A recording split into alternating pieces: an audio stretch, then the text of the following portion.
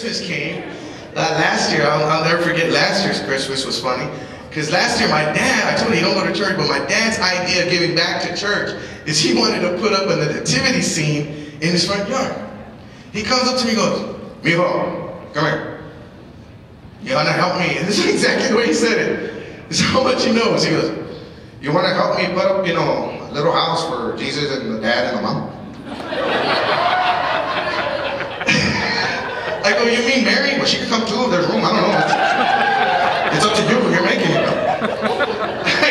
He goes, "But hey," I go, "it's not a hotel. I know, so don't make it. It's not expensive. Little one. Only got $20.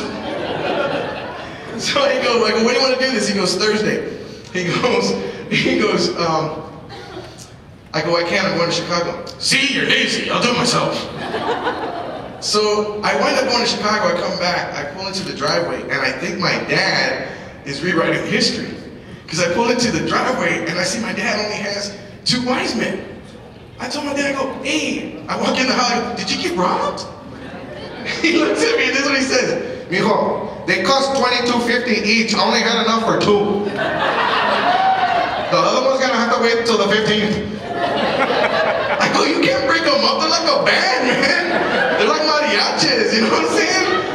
And then, he didn't have a real donkey. He had the donkey from Shrek. I go, "Hey, get the donkey from Shrek." "And why? The lady had it at the yard sale for $1. What's the problem?" And then somebody, I don't know if you heard, but they've been stealing the baby Jesus in the manger. They stole they stole my dad's baby Jesus. You know what he had in the manger? Bob the Builder. I go, "How you get Bob the Builder?" He goes, "What? He's a carpenter? What's the problem?"